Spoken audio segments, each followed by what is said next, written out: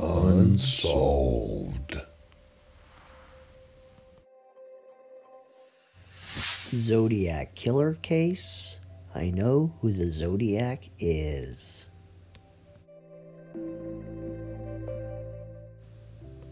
Zodiac graduated from Pacific High School in 1965. Then he attended San Bernardino Valley College. His first year, September 1965 to June 1966. And his second year, September 66 to June 67.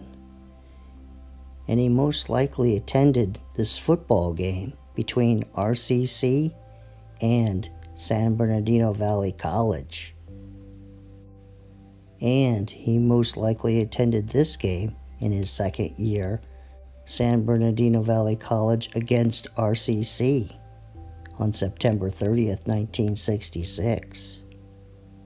And 1 month later, Sherry Jo Bates was murdered on October 30th, 1966.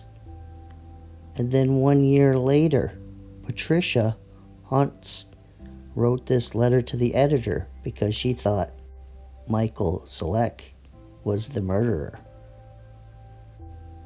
Because she graduated from Pacific High School in 1965, and she was in ASB with Michael.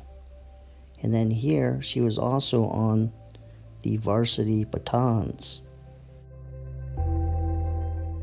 And this is her younger brother, Mike, with the glasses on here. And this is her younger sister, Dee. And this is her youngest sister, Tink, who died in an automobile accident going the wrong way on the freeway in October 14th, 1973. And their father was William C. Huntz. And here's a picture of him side by side with a sketch of the Zodiac killer. But you can't see his hairline because he has this cap on. But here's a view without the hat. And so what do you think?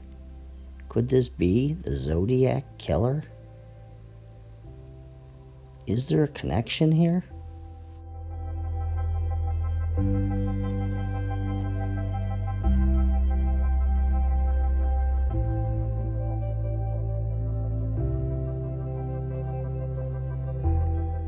You have been watching a Nancy Drew show.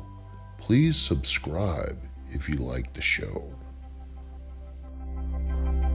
Well, this ends this short episode of Unsolved. And next weekend, on Friday, I'll have a show on the John Bonet case. And on Saturday, one on the Zodiac killer case.